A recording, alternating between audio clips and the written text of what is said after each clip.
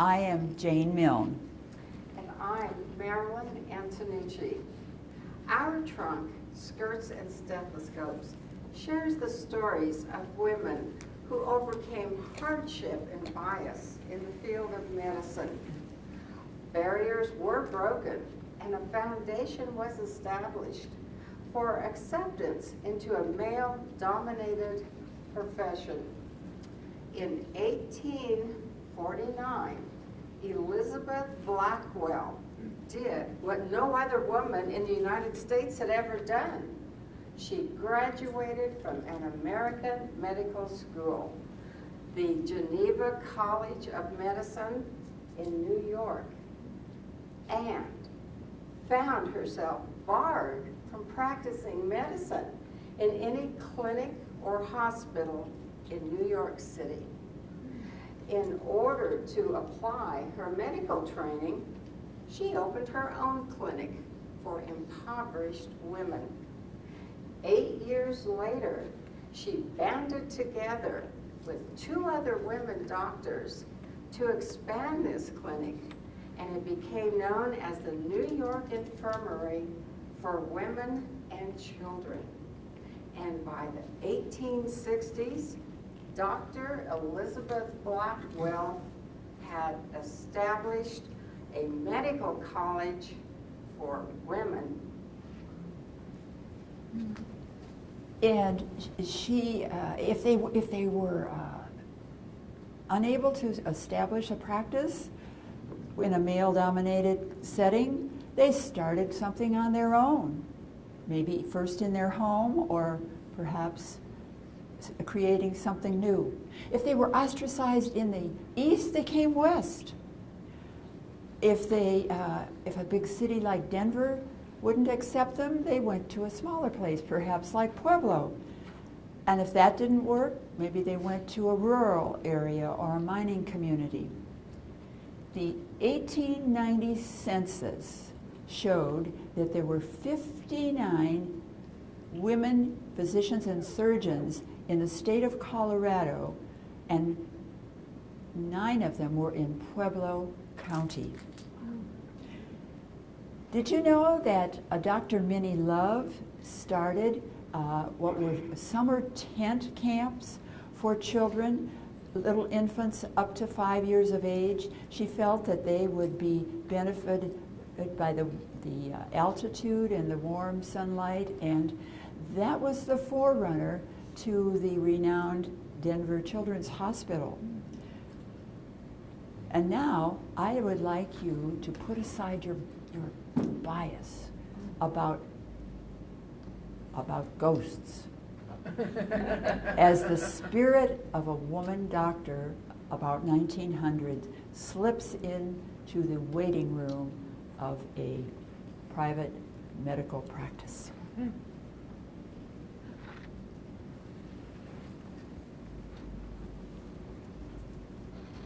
Good morning, Dr. Jane. Oh, there you are again. My staff said they had seen you back in the hallways, but not like I saw you last week. Oh, you should have seen your face. And you kept taking your glasses off and polishing them. Oh, And that squint. well, now you're talking to me. I really need a strong cup of coffee. This is too much. I suppose you want to follow me around now and tell me how things used to be in your day, right? Yes, you know, Dr. Jane, I'll bet you're more curious than frightened. A good trait for a woman in medicine. Well, that's the way it is. And Yes, you know, when I started my practice in 1895, there were very many days when that little waiting room inside my home was empty. It looks like you've got a lot of patients to see this morning. I do, but I have a nurse and a physician's assistant that will be helping me with the patient load. I guess I guess I can let you glance at some of these files if you insist. Oh yes, oh mine. Well, who are you going to see this morning? Well, I have a mother coming in with her baby, and she will be here for vaccinations. My assistant will help her with that, so that takes care of her. Vaccinations? No more measles? No more diphtheria? No more chicken pox? No more mumps? No more tetanus? Those babies have a wonderful chance of making it to adulthood. Why, I've seen whole families wiped out by these diseases. Yes, for instance, the Fred Harvey family. Fred was the one who opened up lunch counters and so on along the Santa Fe Railroad around 1900. He originally got yellow fever, and then he got typhoid fever, and then after the birth of his second little son, his wife died of complications from that pregnancy. And as if that weren't enough, each of those little boys in turn died of scarlet fever. Oh yes, this was so common. But you know, as tragic as that story is, there was one bright spot. Not many people realize that one of the main duties of a doctor was to vaccinate against smallpox. That was the one disease that we did have some defense against. And you know, smallpox has been with humanity for thousands and hundreds of years. In the Middle Ages, it was a killer. Why, most of the population of medieval Europe contracted smallpox, and a third of those people died.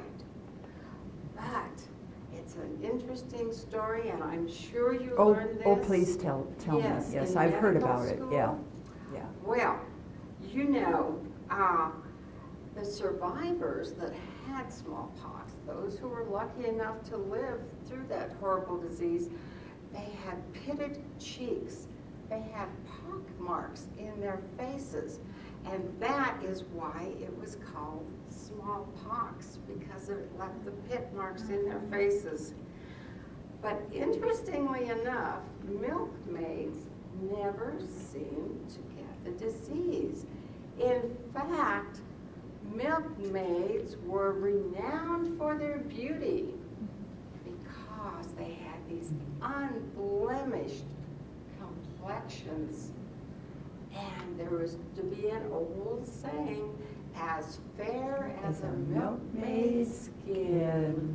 Yes. Well, you know, what was taking place was the milkmaids, where they milked their cows, unbeknown to them, their cows had a disease called cowpox. And it presented on the udders of the cow as blisters. And as the milkmaids were milking their cows, if the milkmaid had an open cut or a scratch on her hand, that cowpox was transferred into her system. And she got this mild rash, but she never developed smallpox. Well, you know, Edward Jenner said, now why is that these milkmaids have such beautiful skins, they never seem to get smallpox? And he said, it must be the cowpox. And I'm going to experiment by inoculating children. And he took the contents from the cowpox and he scratched it into the children, and they didn't get smallpox. And that's how we developed that vaccination. You know, in fact, the word vaccine comes from the Latin word vacca, which means cow. Yes, yes. Now you know. But that was smallpox. As for the rest of the diseases that you were telling us about, there was only one thing we could do: quarantine entire households. Sometimes blocks of people were shut up in their homes for weeks at a time. No one could go in, and no one could come out. And if you broke quarantine, you would be arrested and taken back to your house. Quarantine, that is a word that I'll bet most of the patients coming in today, if they've heard of it, they don't know what it means. I'll bet. Well, you know, again, it goes way back in time. The word quarantine comes from the Italian quaranto giorni, which means literally 40 days. And during the Middle Ages, when they were ravaged with the Black Death, and plague was everywhere, and ships were coming into port, the people on the coastal cities said, those ships might be carrying the Black Death. And so they have to sit out at anchor in the bay for 40 days, because those people on that ship, they'll either all be dead or they will have survived the disease, and then they can come onto shore. Right. Well, before antibiotics, quarantine was really the only way we had to control the spread of diseases. Now, for instance, Mr. McKenzie, he's coming in here this morning, he's complaining of a sore throat. My nurse will take him back, she'll swab his throat, and we'll send the culture off to the lab, and within 24 hours we will have a report as to whether or not he has strep. And if he does, we'll prescribe an antibiotic. And then within another 24 hours he will not be contagious. That's how wonderful things are going today. Well, in my time, we had granny remedies. You know, things that granny swore by. Now, if you had a sore throat in my time, why, granny might tell you, take a piece of bacon and sprinkle it with black pepper and wrap it around your throat. Oh, there you go again. There you go again with those remedies. Oh my yes. goodness. And here's one. If you wanted to preserve your teeth for oral hygiene, every morning rinse your mouth with urine. Oh. Or for rheumatism, if you wanted to ward off rheumatism, why, just stick a horse chestnut in your pocket. Oh, of course. Everybody knows that, right? The golden age of quackery. Oh my. What a lot of ignorance you had to overcome. Oh. You have no idea. Oh my, what a wonderful clinic you have here.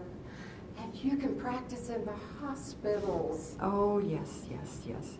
Well, things have changed quite a bit since you practiced, but I still have a number of women and children to look after. You know, Dr. Jane, if it hadn't been for the women and children, I would have had no practice. Why, the very idea of a woman doctor was scandalous. A woman's place was in the home. There was such a stringent social order when I was raised. Women were subservient to a father or a husband or even their brothers. Why, we were told higher education is unhealthy for women. Imagine. We argued it was the women in the home who took care of the sick and the injured. So our interest in medicine was a natural extension of those feminine duties. Well, I must admit that history does show us that women were the caregivers for the soldiers that were injured and sick. And as you say, they were just doing what was a natural thing that they'd always done in their own homes. And you know, it was that logic that cracked the door open for us. Still, medical schools rarely accepted a woman, but that changed after the Civil War. So many men decided to go west to seek their fortunes and to get land. And that cut down on the enrollment in these medical schools. So, the medical school said, well, I guess we'll have to start accepting these women. And the women were ready to go. They had had battlefield experience during the Civil War, and they wanted to learn more about medicine. Why, even some of the doctors in the Civil War admitted, you know, if those women had had better training, there would have been far fewer deaths. So, a few progressive schools, like the University of Michigan, yes, they opened their doors to women, to the horror of the male students. Did you know they demanded that the women students attend separate anatomy classes? Imagine. Well, it was considered so offensive for a woman to be in the same room as a man studying a cadaver. A naked cadaver. Oh, yes. Oh, goodness. Well, I remember my time in medical school in the 1960s. I wasn't that well received. However, we did have co-ed anatomy classes, and throughout we had co-ed classes. But what could you do when so few schools would admit women?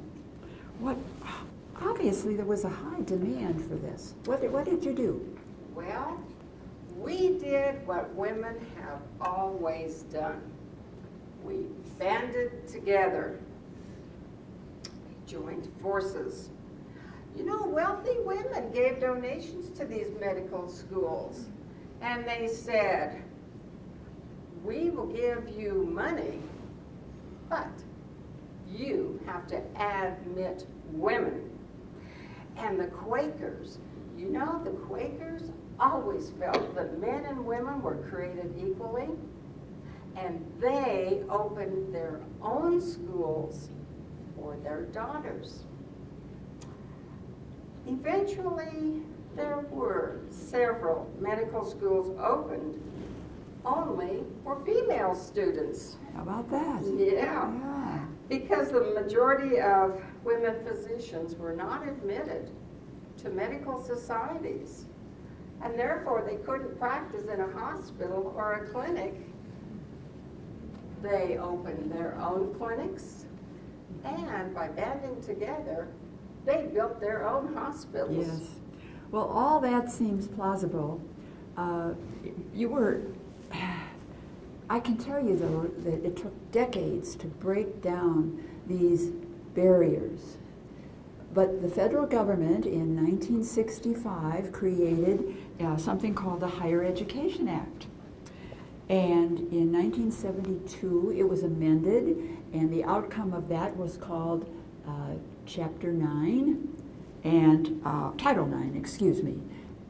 And that meant that you could not base admittance on gender. It was open to all. So by 1976, the numbers of women in medical schools had gone up 300%. And today it's just about 50-50. That's good for us, huh? You know, there always was a clear connection between medicine and feminism. Many of us went into medicine because we wanted to change that male-dominated society. We railed against wearing corsets that bent our spines and crushed internal organs, all for fashion's sake, to attract a man. A man. Yes. Oh my, oh my. Now, I suppose that you want to talk about the women doctors back in your day and all the things that they did. Well, remember, we have patients, I have patients to see, so let's not take too long. Well, let me see now. Yes, I believe it was about 1895 when I began my practice. Why, I remember there was a woman doctor in Denver. Oh, what was her name now? Oh, let me, Dr. Mary Bates. She was the first woman in Denver to wear a divided skirt so she could ride her bicycle. You know, we were suffragettes. We advocated for the protection of women and children.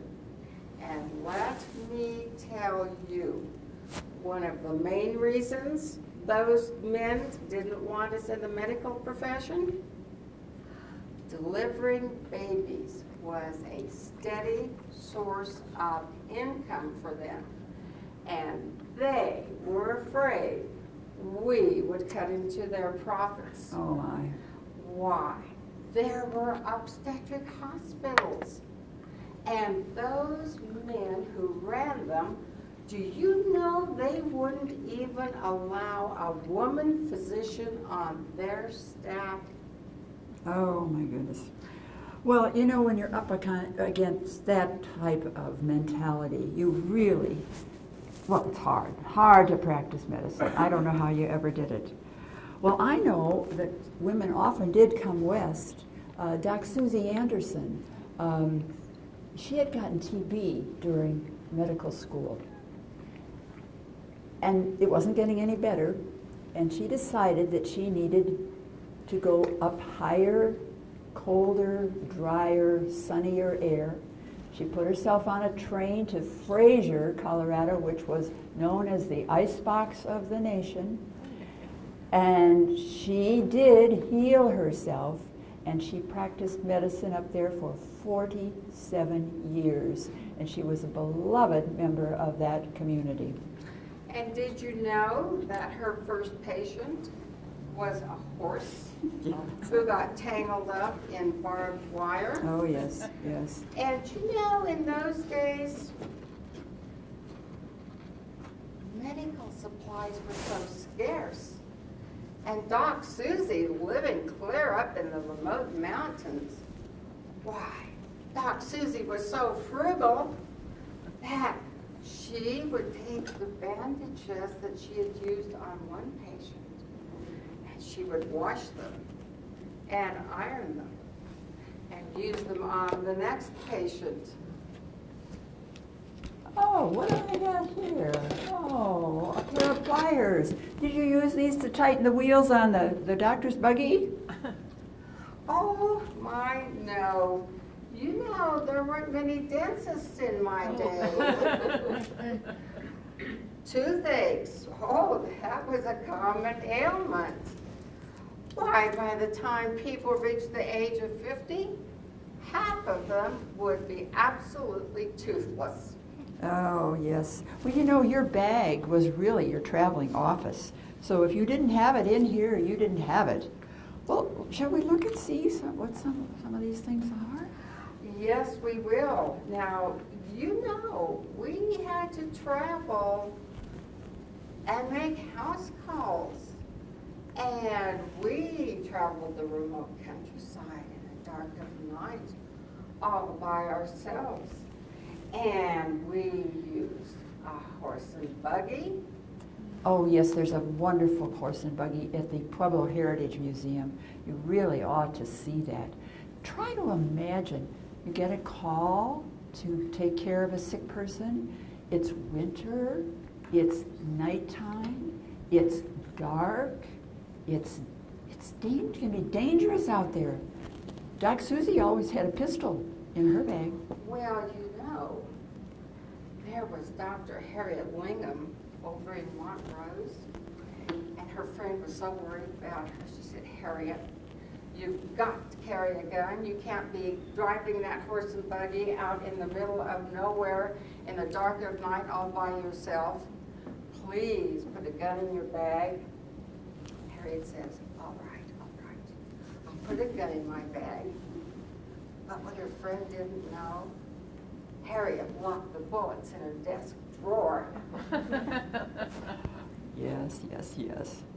Well, as I say, you're traveling. This is your traveling office. Yes, you know, we had to diagnose and make treatments right there on the spot.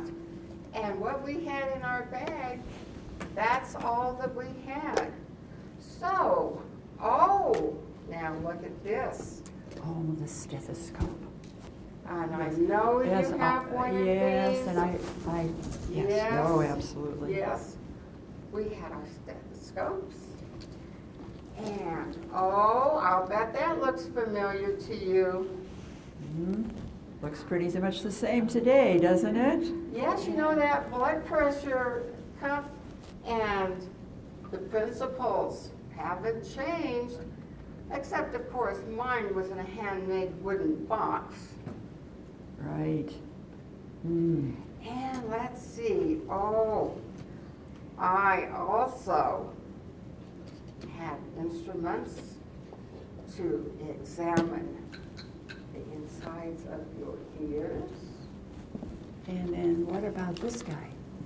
Well, I could put this on and look inside your eyes. Mm-hmm. And let's see, what else in here?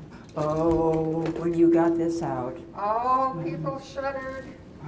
They shuddered and they said, oh no, not that little black box, because this contained my scalpel.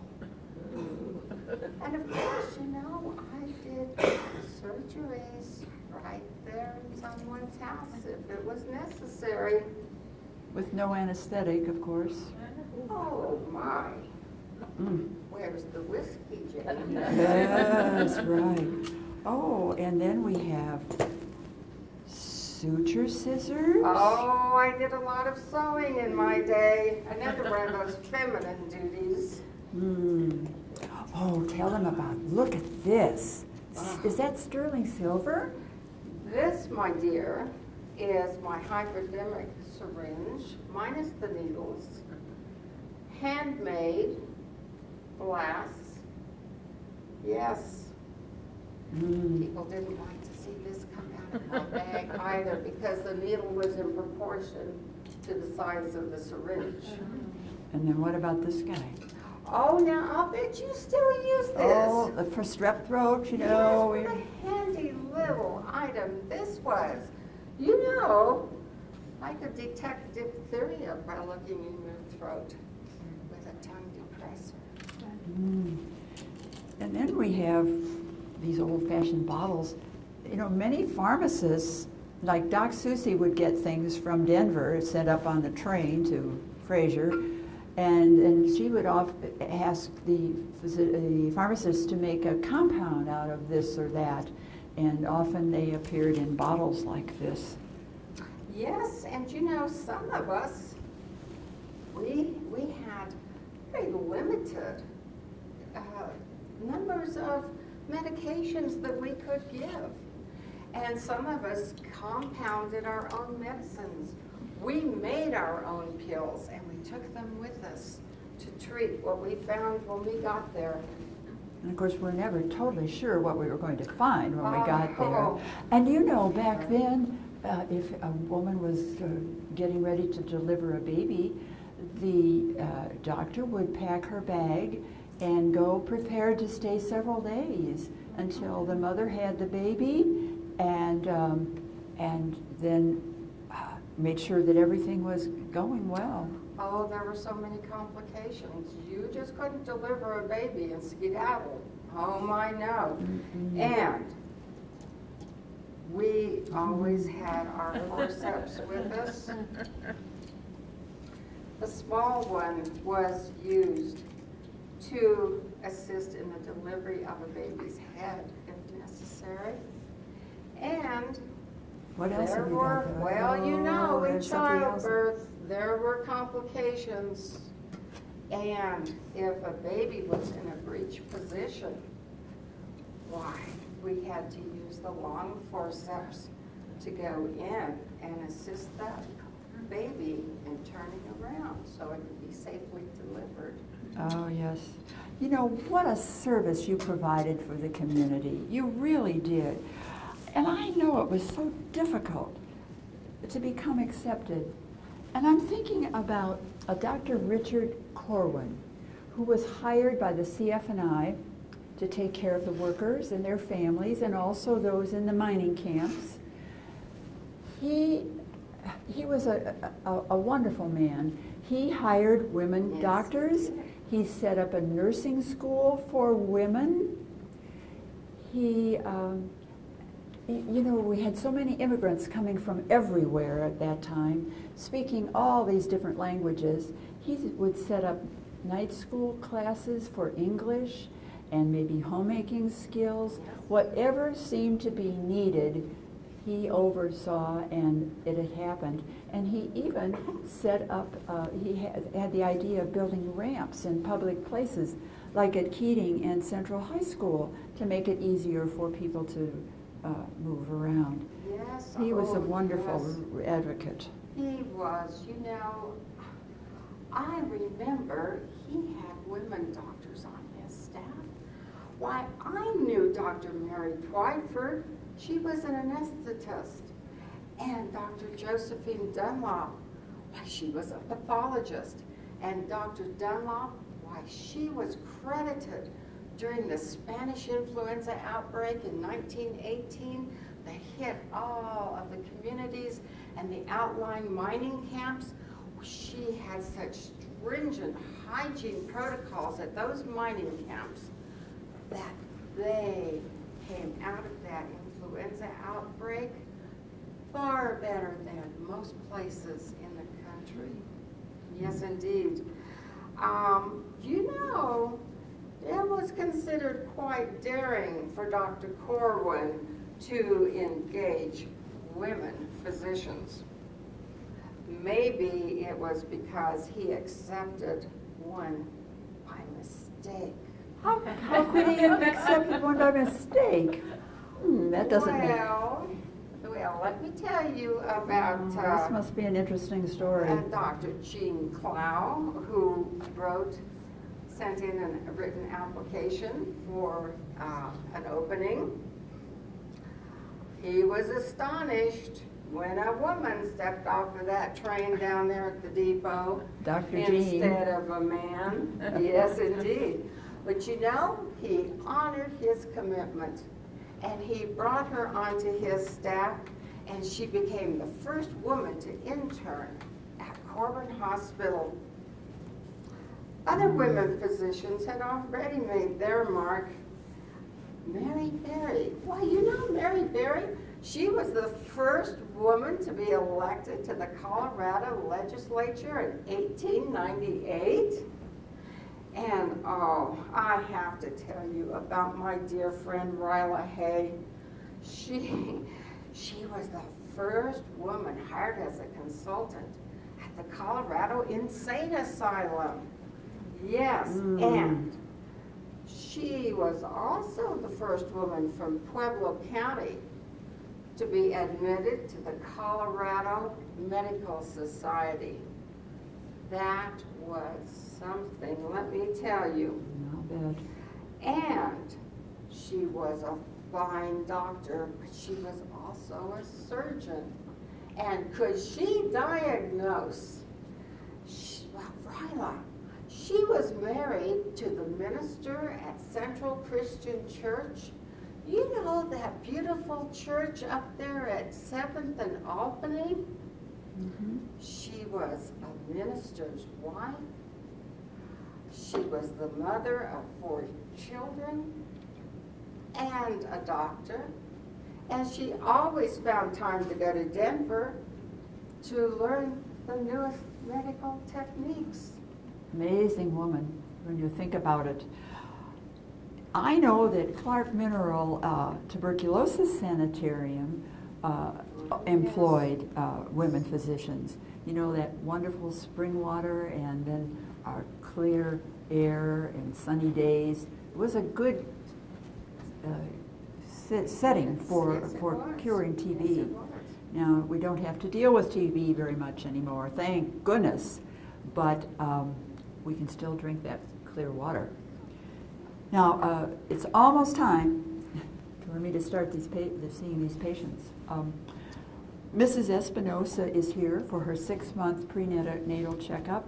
She's been taking her vitamins. She and her husband have been attending the classes. She has really set herself up for a good future with that baby. And you know, childbirth has traditionally been such a dangerous time. I'm sure any of you could tell stories about grandmothers or great-grandmothers that have not made it through because of probably infections and other complications. Yes, So, yes, you know, Dr. Jane, women dying during childbirth or complications after, it was so common. And that's why many of us women went into medicine in the first place. We were dedicated to improving the treatment of women and children. You know, opiate medication, that was the most prescribed medicine for any gynecological problem. Why, they even gave it to babies while they were teething. can you imagine that? You know, and that's why we saw so much more addiction among women than men back in my time. Oh, yes. Yeah. Infection after childbirth, as we've talked about, is still a problem. The difference is we have a whole arsenal of medications that we can address those problems, and so you don't hear about that much today. And you didn't even have penicillin. Oh my, no. Why, penicillin didn't come into effect until World War II. World War II. And you know, most of us early women physicians, us women doctors, why, we were in the great beyond by then. Right. But we did have microscopes, and we understood germs and the transmission of disease. We spent most of our time and energy educating our women patients. Keep your home sanitary. Wash your hands. Cover that cough. All these things went a long way to prevent the spread of disease. And you know, I spend a lot of time discussing that very thing today. We are to wash our hands, some say to singing the song, Happy Birthday. Keep washing until you've sung the song. Cover your mouth with when you're coughing and sneezing. Still, it really, really works. Little 4-year-old Tommy's coming in this morning too. Got his record right here. He's complaining of a tummy ache. Now, we don't know whether Tommy ate too many cookies or whether this is something really genuine, but we have to find out. So we've got to take a look at him. Well, and looking through here, I see that you have a Mr. Bates is coming in this morning. Yes, he's coming too. Yes, he's got a broken arm. Yeah, we're gonna X-ray the arm and make sure it's healing properly. Well, you know, in my day, that arm may very well have healed crooked and been left weak and misformed for the rest of his life. You know, mercifully, the needs have changed so much since I started practicing medicine in Pueblo. What a diverse community it was. And you know, for the most part, women doctors in Pueblo were accepted. I practiced medicine for 35 years, and in that span of time, there were 25 women physicians in Pueblo County. Now, some came and some went, but for the most part, they stayed, and they were accepted. And our greatest strength was in mentoring the young women who decided to go into medicine as their profession. You know, you'll be happy to know this. I have a young intern doing that very thing in my clinic, and it's working out very well. And now it really is time for me to start seeing these patients. Yes, it is. But before I go, I want to thank you so much for sharing your legacy with me. It makes me so happy that I'm practicing medicine today and not back in your day. Well, you know, throughout history, women have always been the caregivers, the nurturers, and the healers. And finally, they are beginning to be recognized and compensated for the advances that they have made. You know, they may have traded in these long skirts, but their legacy in medicine is obvious. Thank you so much.